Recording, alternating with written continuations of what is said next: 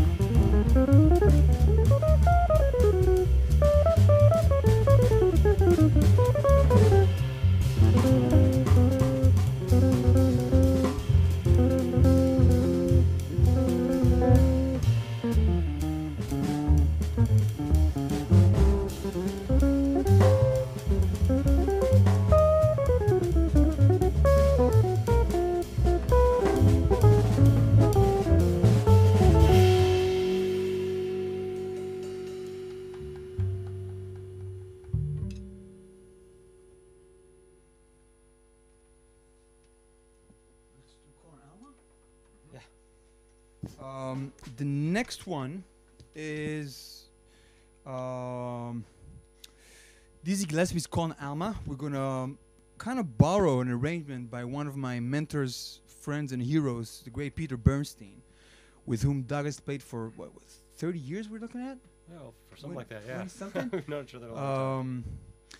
They've recorded prolifically over the years in quartets and different configurations. And but for me, the one that stands out is an album called Monk with Bill Stewart joining him on drums, which for me is one of the top, maybe two, maybe three, maybe the top guitar trios of all time for me. I mean, just an incredible album. And this is an arrangement by Pete Bernstein, Con Alma.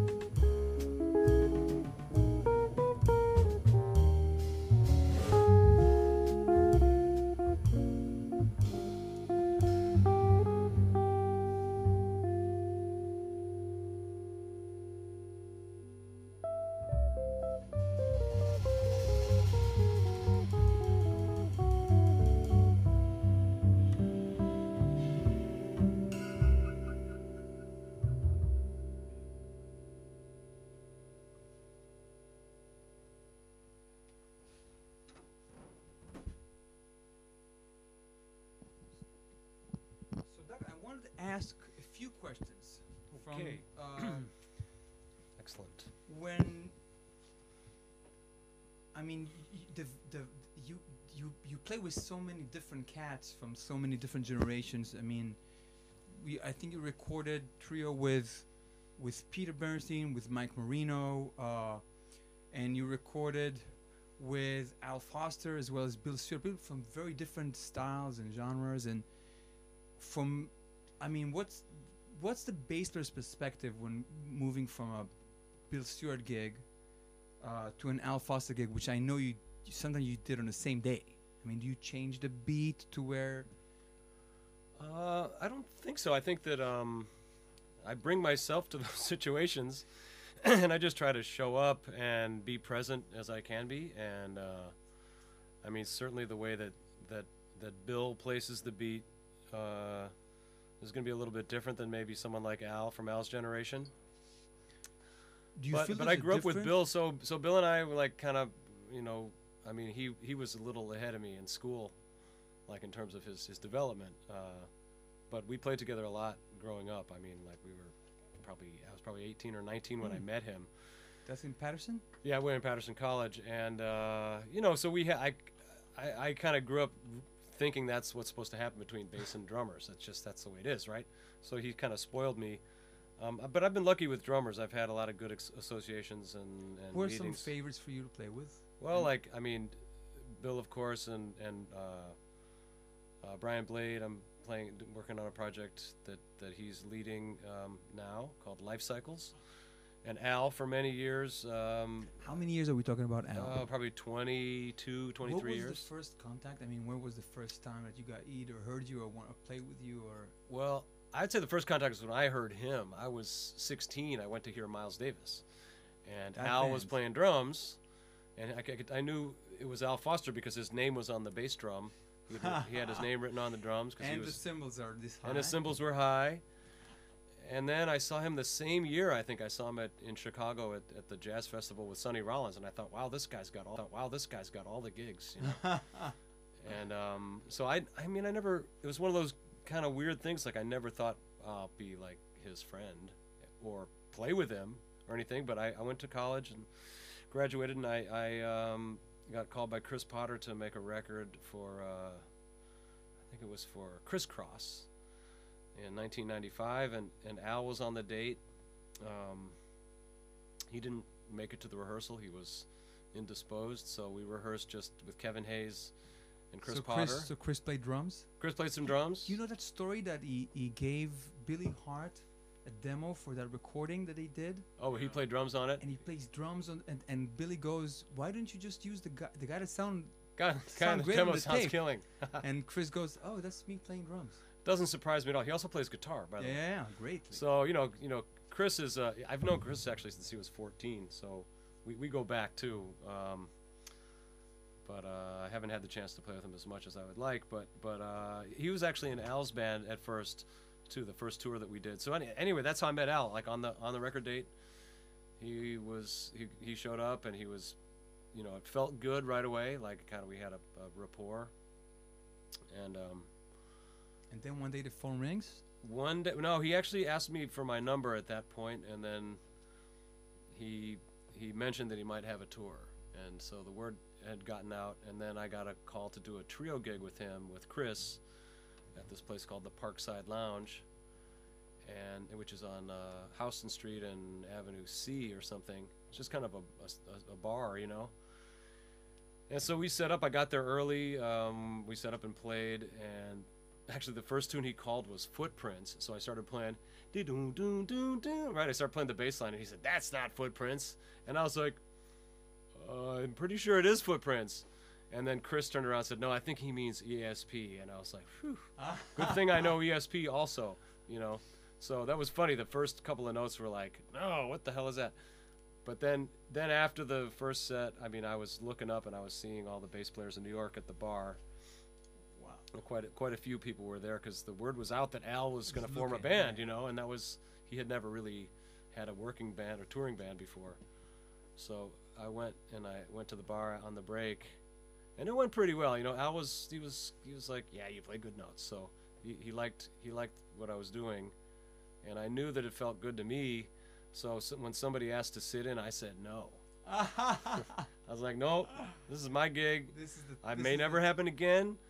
I hope you understand. And you know, guys like, a little crusty, but not. You know, I mean, you got to understand. I mean, you get an opportunity to play with someone like Al. So anyway, yeah, I mean, you know, we've been working together since then. We just played actually last weekend in New York, which was great fun. I hadn't seen him in 2 years because of the pandemic. Yeah, pandemic. So we hadn't spoken on the phone. We hadn't, you know, which is very rare actually. But it was great to see him, and you know, musically it felt like a big, you know, hug and a big, you know, warm homecoming to a place that I knew very well. And you know, one of the things we developed, like something that happened on that last tune on, you know, on your bridge, you kind of went for a double time thing, and I just sometimes just go for it. We just go in there, you know, and it was like that's something that I came up with. I mean, by listening to Ron and Tony and Herbie for sure. And the record Footprint, you know, Footprints from Miles Smiles, and then just doing it, having it happen with Bill a few times, and having it happen with Al, and then, so we just had sort of decided that all rhythms are possible. Anything, you know, you can make that jump if you, not that you have to do it every time either. And in fact, sometimes it's cool if I go and if the drummer stays home. Yeah, drummer stays there. Yeah, or vice versa. You know, that's something that Bill and I used to work on in the practice room back in our early. The college days. Yeah, early college days. Like he would say, "Why don't you play double time and I'll play half time, and then we'll switch." And we just to see what that felt like to do it, and to get I remember experience playing. like that. I'm playing a lot with Charlie Persip, and we would always go. We were young. We would always go to double time, and he would just stay there. Yeah. And he said it doesn't need anything. Right. It doesn't need you. It doesn't need to overdo anything. I mean, Right. you don't have to, which was a lesson that it took me a few years to kind of get. Yeah. That can work too. It can definitely. I mean, I just like I like rhythmic, you know. Freedom. Yeah. Yeah. Well, there's just like interest. I like it when it's interesting, and I like when interesting things happen. And one of the things I was just talking to Samuel Hell, the pianist, about this the other day. One of the things that can kind of kill the grooves if everyone is on the same groove. Maybe I shouldn't have gone fast. Anyway. No, but what can happen? Actually, we were talking about harmony, like more of the harmonic rhythm of a song. If everyone's playing exactly the same changes and exactly the same, like say substitutions, it can be kind of cool. It can sound hip sometimes, but sometimes it's that can also sound like a little. It takes a lot of the mysterious aspects. Yeah, of what you this lose music some of the is about. mystery. Yeah. That's for sure. So I mean, don't hate on me, people that like to do that. I can do that too. Okay, I can do the half step 2 5s. And yeah. Anyway, so yeah. Let's Al, play another one. Let's play another one. Yeah. This is FIFA for Fun by Okay. Wayne Shorter. Yeah.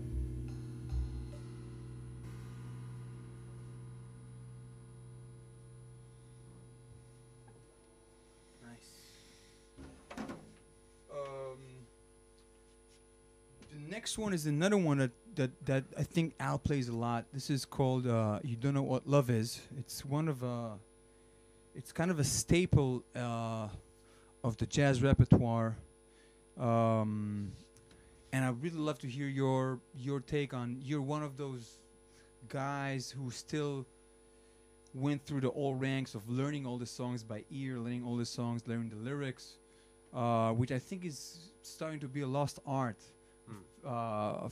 There was a minute in New York, I remember coming as a teenager, and I would kind of chase Pete down and a lot of other people, and I remember that they would always be on my case, especially Peter and Russell Malone, of learn tunes, let a lot of tunes, because if you know a lot of tunes, you could play with vocalists, and you could play with instrumentalists, and you really have a way of understanding this culture, the jazz culture. And I would love to hear what's your point of view on this, and what's your journey been in it. And oh well, yeah, I like songs. For a few years at Purchase College, I taught a class in repertoire, which was really fun for me because, and actually I got kind of inspired by Mike Moreno. He has a class in that he gives online, I think now, but maybe also he's teaching it at a few universities. Should be anyway, but he's teaching a class on songs for film, like songs that were first heard in Hollywood films in the 30s and 40s. And it's great because you get sort of to hear and get some background information on like the original version of Stella by Starlight. And I remember playing some of these songs with Buster Williams, and I would think I have the changes. Tell me, no, it's the wrong changes. I mean, the jazz changes, the jazz harmony of things.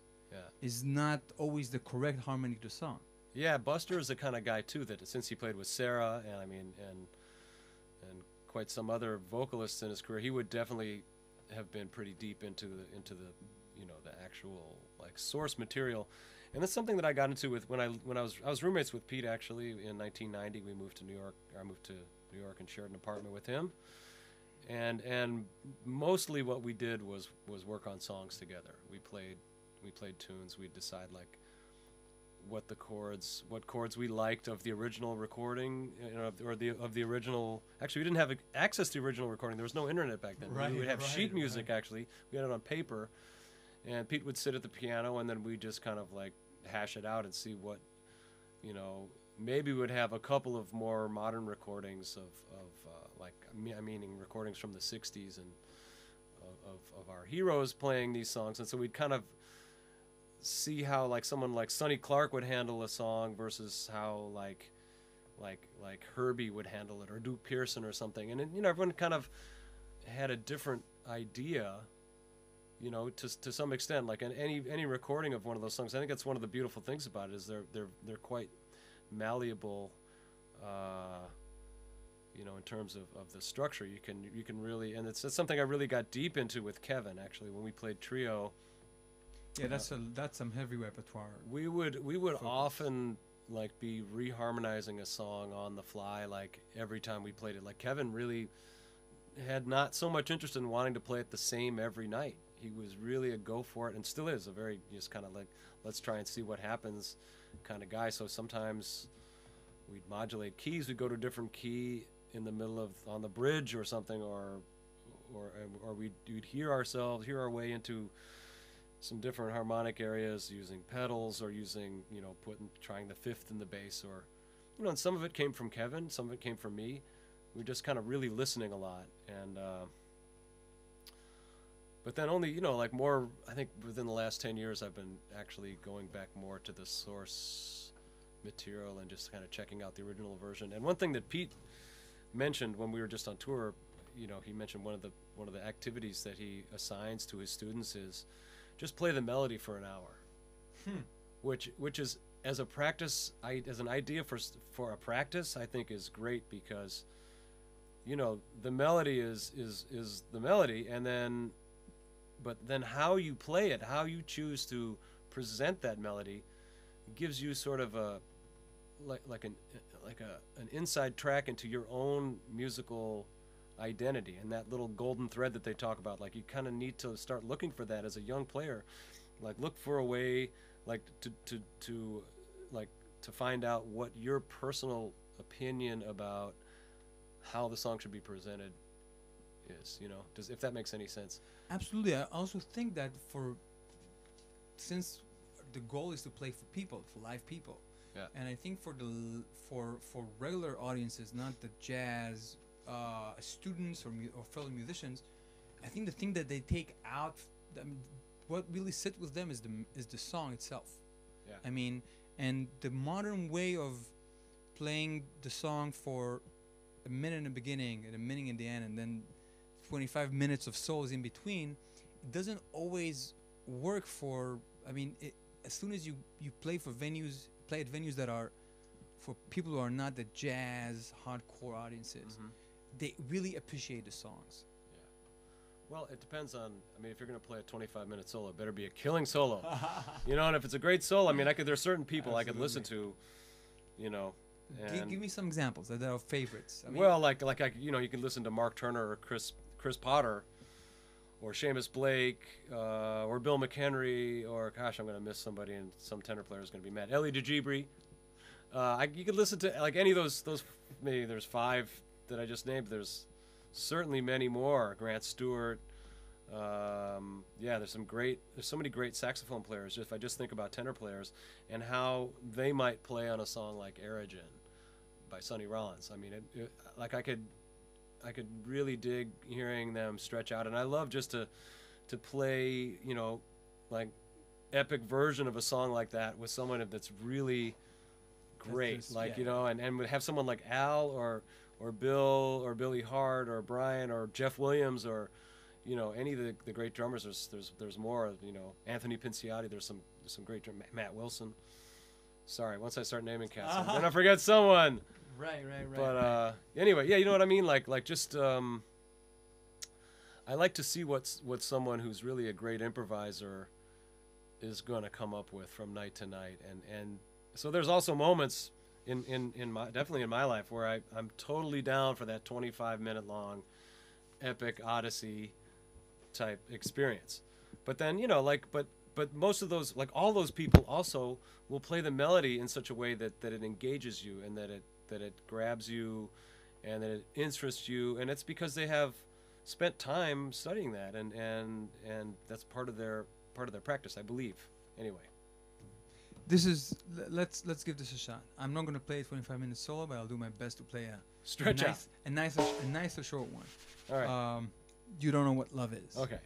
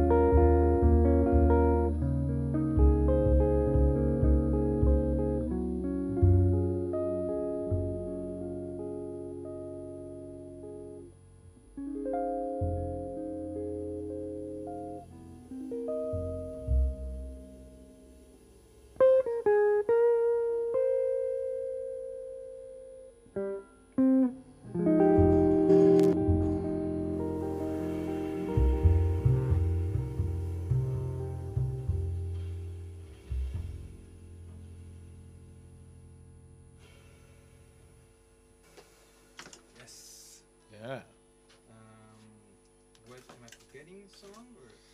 If ever I would leave you. Oh yeah. You can leave people with that.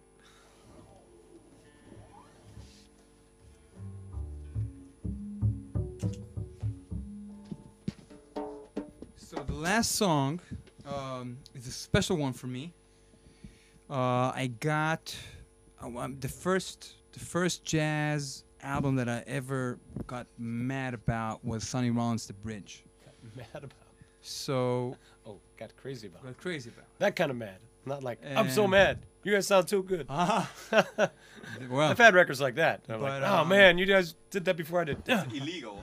It's not cool, man. To sell that game. And I mean, I just became the greatest hardcore Jim Hall fan. And when I moved to New York, I tried to, I would kind of chase him around. And then one day I realized that he walks his dog at a certain hour in the morning. Oh yeah, in And the I West Village somewhere. Yeah, and I would go and would run into him by chance, and we developed With this your guitar on friendship your thing. back? Exactly. I just happened to be with my guitar at 7:30 in the morning, Yeah, right. and one of the songs that I got to play for him was this song, and he told me that he loved the song, and when he recorded it with Sonny Rollins, and the first thing he said, I think I played it out of tune. Which is a very Jim Hall thing to say, but Yeah, right. you recorded this with Kevin Hayes in just an incredible version with that trio that you have with Kevin and Bill Stewart. I guess so. Yeah, I guess that's true. We used to play that a lot on tour. That was This tune? Yeah, that was one of the ones that also harmonically kind of evolved over the years with Kevin. And I think Kevin is always changing harmony in such a brilliant way on a night-to-night basis. yeah, It's, no, it's cool. You got to be on your toes. If you, I remember, a few years ago, a mutual friend of ours, bass player from Israel, Barak Mori, great Barak Mori, He says hello, by the way. Yeah, great. He had his first opportunity to play with Kevin, and he called me up and he said, "Man, I'm nervous. What do I do?" And I said, "Yeah, just stay home. Just stay home and enjoy listening, and not having to worry about whether because Kevin will go, and you can and actually in a way, one of the things I learned through playing with him and maybe Mark Copeland also and Sullivan Fortner now is that and Adam Birnbaum is that sometimes it's cool, like if the pianist is stretching the harmony and kind of taking it somewhere else, sometimes it's cool a lot of times it's cool for the bass player just to kind of stay home. Again, it's that sort of study in contrast, and it depends on when you need tension in the music, and sometimes the tension is of the pianist sort of gently, or maybe not even that gently, like going against the grain harmonically, or I think Brad Meldau was kind of a master of that too. That Brad, with whom we always also work with, that he kind of got something from Kevin and was a minute before him on the scene of reharmonizing things in a specific way that comes from Herbie Hancock in a way, but they kind of put it into the modern language. Yeah, I don't know about that. I know that Kevin and Brad knew each other like basically since they were 16. They knew about each other, and I know that they're both, they both kind of hit the scene around the same time. The difference was that Kevin was actually before all of us in New York, before any people from my generation. He was on the road with like Benny Golson and people like that when he was, just a really young, and we were all playing at Augie's, and Kevin be like, "Oh, I can't make it. I got to go. I got this gig with Buster Williams somewhere." You know what I mean? So he was kind of working with some of the elder generation of players early on, in a way that maybe Brad did some of that later in his career. I mean, he certainly played with Lee Konitz, and he recorded with Wayne and Charlie Hayden and Paul Motion. But like Brad's thing was, he developed into a band leader quite early on. So he was calling the shots a lot of times, and it was, it's great opportunity for him to do so. And I wanted to get your perspective and feedback on what is it like. What was it like to get this hands-on experience from the 1, 2, 3 generations before you? Because I think that one of the reasons why I'm going to spend a lot more time in New York next year is because I feel that those opportunities that I got when I was there for the 10 years I was there were to get a certain time feel and a certain sense of melody and a certain sense of what the music is like culturally, that might be kind of disappearing as people just learn from at schools. And I would love to hear your perspective on this. Well, I think, okay, Dekel, I think it's really smart for you to do that, because, you know, there's not that much time left, unfortunately, and it's sadly, as we've seen in the pandemic, and Barry Harris just passed away a couple weeks ago. Like I think his wake is today. I think the funeral is today. Oh yeah, so. And Barry, of course, was one of the greats, one of the great musicians of our time, and one of the great educators too. He really took that seriously. He really passionately wanted to show people how to do it, and why to do it, but mainly how to phrase, how to sound good. And I think that my thing coming into a situation playing with someone like Billy Hart, or with Victor Lewis, or Victor, like I played with Victor quite a bit, with Eddie Henderson, played with Eddie Henderson band, and playing with Al, playing with people of that generation, George Coleman. You first of all, you rhythmically want to be in a place where you're not gonna throw a wrench into the works, so to speak. So I'm very much there, knowing that I'm an invited guest of these African American men that went through a much different upbringing and much different, you know, type of childhood than I did. So I come in with quite, I would say, a bit of deference and awareness of that situation. And I mean, one of the people that really helped me along the lines early on was a pianist by the name of Norman Simmons, who gave me my first basically professional break, which was with Joe Williams. I went to Japan with Joe in 1991, and he just kind of he just talked me through it. What was it like working with Joe Williams? Oh, it was great. It was like working with a great horn player. He had a great repertoire. The songs were amazing, and sometimes, and it happened to me several times on this trip. We were there for 3 weeks. He would just call a tune that I didn't know and count it off. He'd say, "Too marvelous for words in the key of D flat. 1, 2, 1, 2, 3." And I'm going, like fishing expedition, looking at Norman, like trying to like my ears, you know.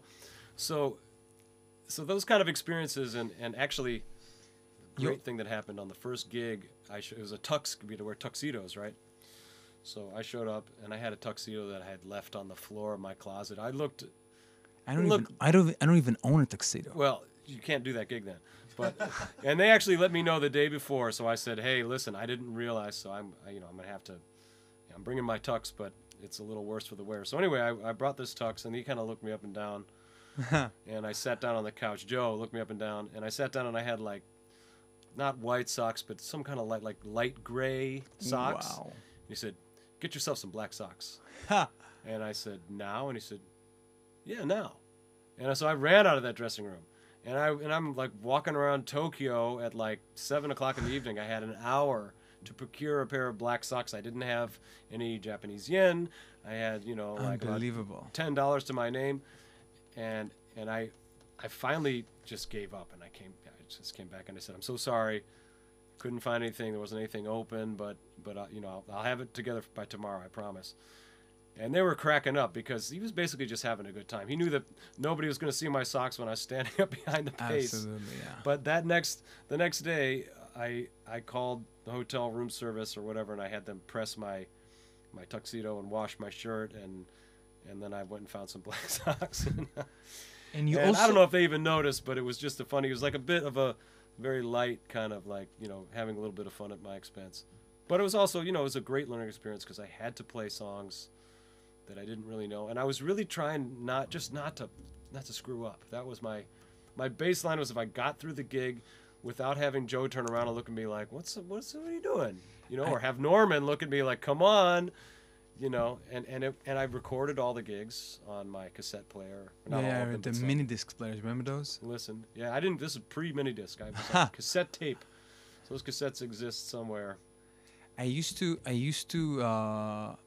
have that same feeling of I'm just trying to make it through the tune of playing Reggie Workman's gigs, and he would open with me playing duo kept playing Countdown super fast duo with the drummer. That's how we opened. Oh wow. And I felt this big, yeah, every night. No pressure. Exactly.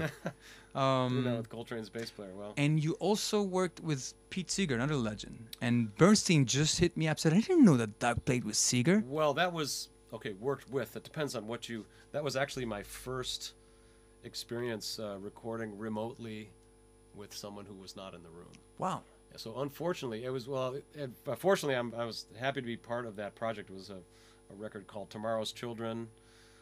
That was basically a children's record, a kid's record. There was a children's choir, and it was put together by this percussionist and friend of mine named Jeff Haynes. Ah, he's great. I love Jeff Haynes, who lives in Fishkill, New York, and he's now playing with Brandi Carlile, I think. But we played together quite a bit with a singer named Liz Wright. He played with a lot of singers. Early With Cassandra 2000s. Wilson. He was with Cassandra Wilson before that.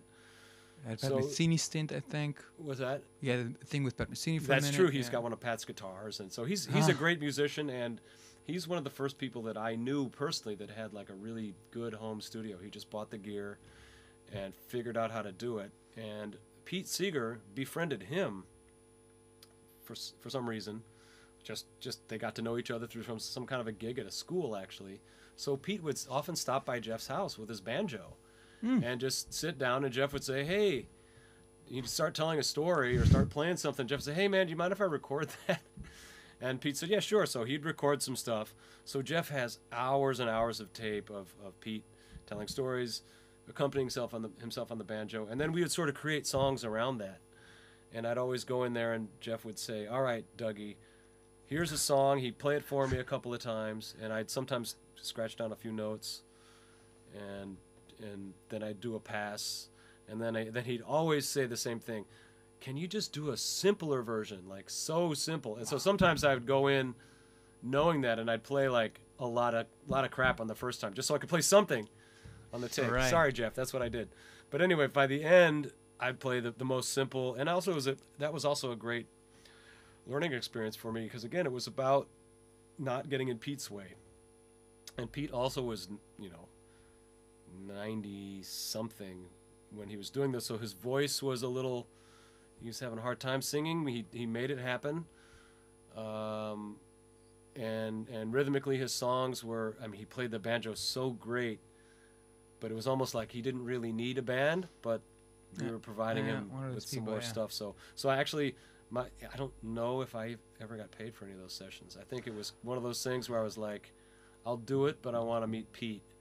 And then the opportunity for that came, and I happened to be unable to attend. It was like a live, like they were giving him an award or something, and Jeff invited me, and I couldn't be there because I was going on tour.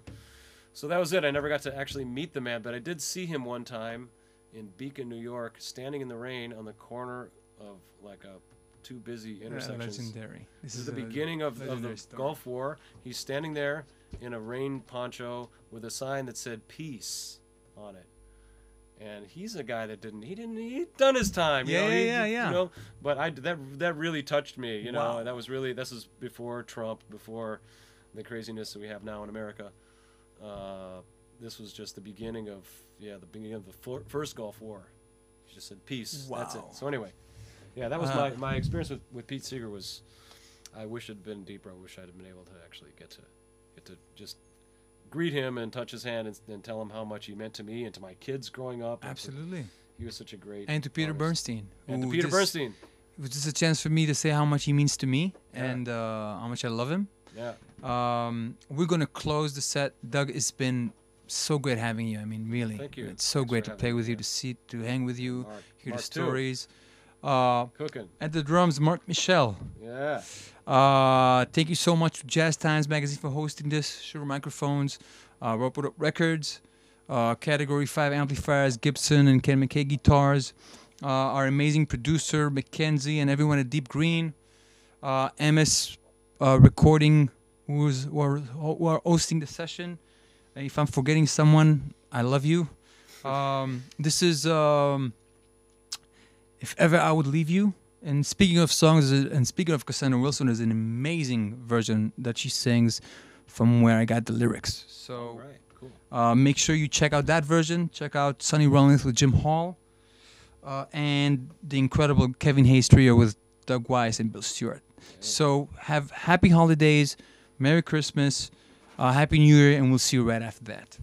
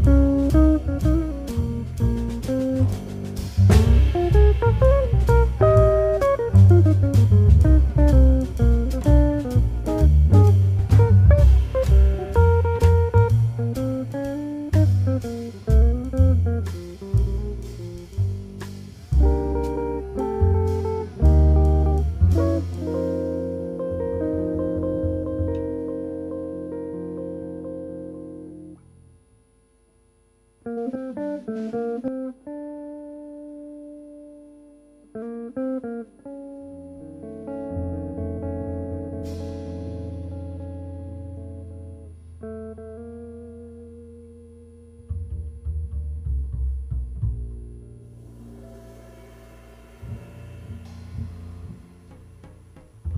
again, Marc Michel on the drums.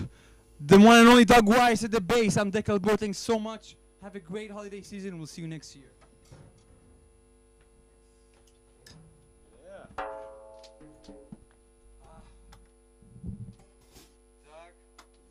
wait to hear those stories, man. Really?